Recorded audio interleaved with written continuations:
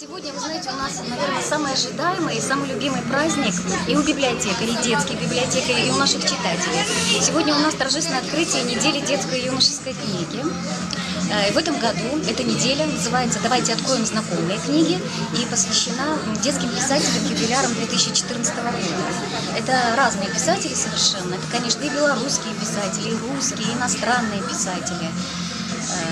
И поскольку на праздник открытия мы всегда приглашаем самых талантливых, самых преданных, самых верных наших читателей, то мы решили, что будет правильно и здорово, что если о некоторых из них сегодня расскажут и покажут сами наши читатели, а мы все тут посмотрим, как выглядят, как говорят, как читают, как показывают самые читающие, самые умные ребята города Бреста.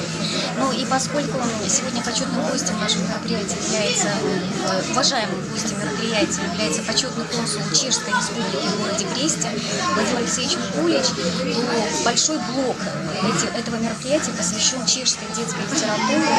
И среди них есть 3 выдающихся классика, которые тоже юбиляры в этом году в чешской детской литературы. Это Эдуард Витишко, Денек Миллер, которые придумали знаменитого кротика. Это другие авторы, он же Секара, например.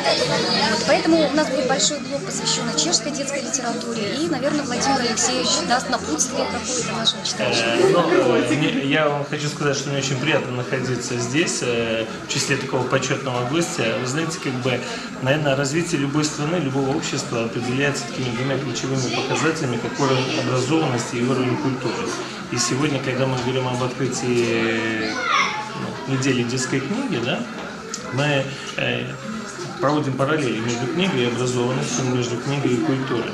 И я хочу сказать, что я очень благодарен организаторам подобного мероприятия о том, что все-таки и в идее их мероприятия лежит, наверное, забота о будущем и страны, и общества. Вот, потому что все-таки чтение книг, оно как минимум расширяет кругозор, как максимум образовывает людей, а, наверное, будущее любой страны зависит от того, насколько образованные люди будут создавать это государство и общество. Да, и в целом формирует мировоззрение. Поэтому мне очень приятно находиться на этом мероприятии, Вот, но и одна из миссий любого почетного консула – это представление государства и интересов. И я знаю, что сегодняшнее мероприятие, оно приурочено к юбилейным датам писателей, да, писателей-юбиляров, и мне очень приятно, что в неделе, скажем, детской книги, которая проходит в Бресте, будет уделено особое внимание тем юбилярам, писателям, которые представляют Чехию. Ну, это, наверное, скажем, больше юбиляры, которые представляют Чехословакию, еще более объединенную страну, но, тем не менее, это часть культуры Чехии, которую мне нужно тоже знать, и я думаю, что даже и надеюсь, что я что-то получу интересное в рамках, и познаю что-то в рамках.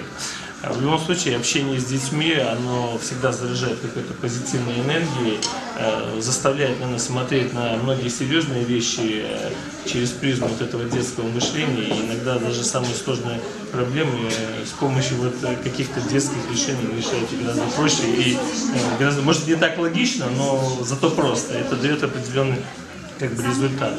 Плюс у меня сегодня есть такая очень приятная миссия, у нас есть уникальная возможность, кроме того, что я поздравляю победителей конкурса, который будет проходить в рамках этой недели, мы делаем от посольства, от МИДа Чехии подарок нашей областной библиотеке. Это будет 6 книг современных авторов чешских, и в знак уважения к Беларуси и к белорусскому государству эти книги переведены на белорусский язык. То есть они будут представлены здесь в библиотеке на белорусском языке.